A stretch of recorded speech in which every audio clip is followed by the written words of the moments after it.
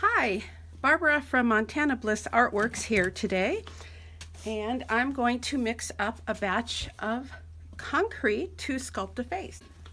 This is silica sand, Portland cement, silica sand again on top. Those are my two favorite colors. Stir those together. Looks like I have a fairly good mix of the three products.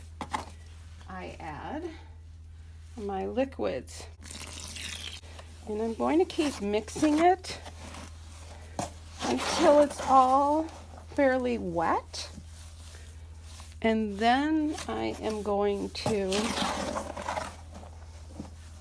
knead it like bread. I do wear 2 layers of gloves.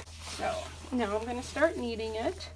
I do want to get it into a mass, but I also then can feel the consistency is right for sculpting. And when my hands slide through it like that, is really excellent to put up on the work surface to start sculpting. See you next time.